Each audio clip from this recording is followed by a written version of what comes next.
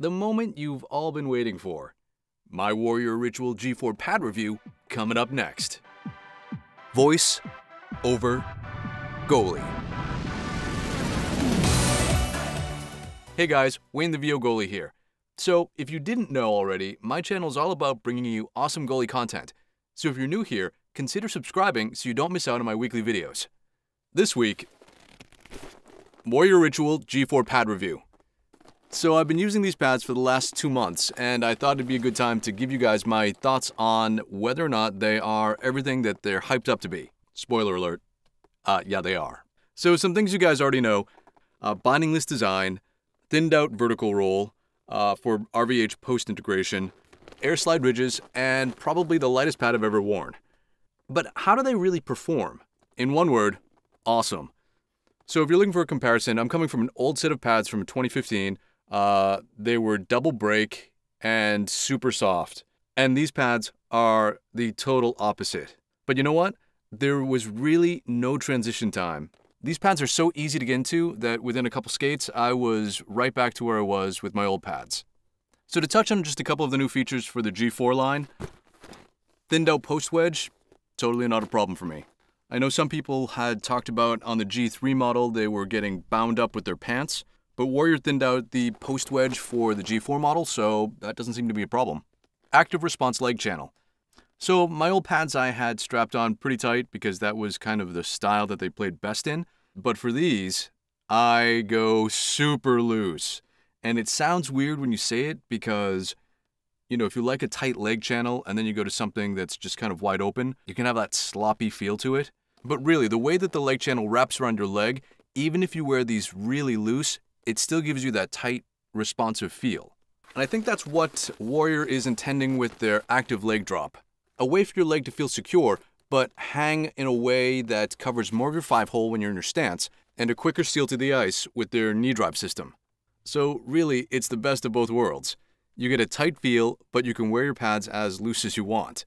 The air slide ridges. Do they really work? What are they all about? So for me, I totally have no problem sliding at the end of the game.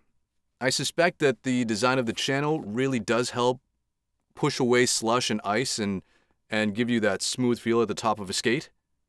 But honestly, I don't have a comparison between the G3 or the RGT, but for me, my sliding is pretty awesome in these pads. One thing I really like that was kind of a surprise for me is the RVH post-integration feature. And that is the slimming of the outer roll here, the vertical roll and the boot brake, so that you can get a tight seal into the post in the RVH between your boot and shin. And in the past, for me, my technique was to go with the toe of the pad to the post in the RVH. And I hate to admit it, but I have let in a squeaker in between my skate and the post when doing it that way. Now I've been working on getting my boot inside the post to get that seal with the shin. And while it has taken a little bit of an adjustment to be able to push off using your shin instead of using your toe or your skate, my seal in the RVH has been really, really tight. The hyper comp material. We all know that the G4 is a stiff pad, but shots really fly off these guys. And I'm not even skating at a level where guys have rockets.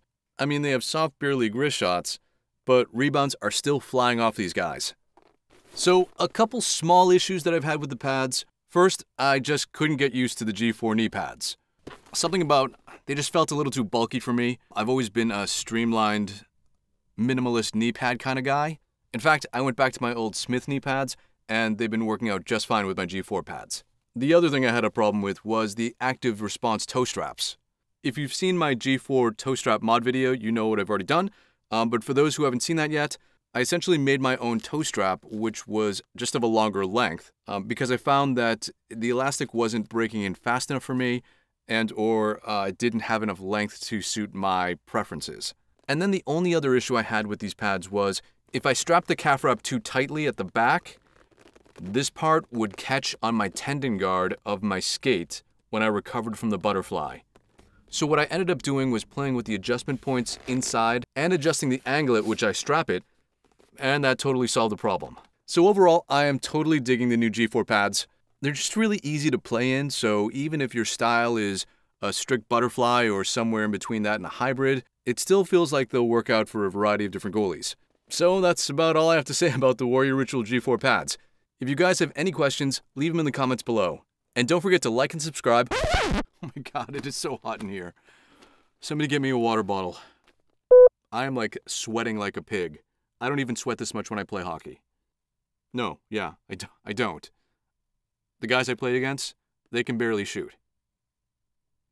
I don't have to do much. In fact, I could just lie down, I think, and I probably would make most of the saves. What is your butterfly seal like? Yeah, if it's like anything like mine, it's awesome. What else do I have to say? These pads are awesome. Do I have a favorite?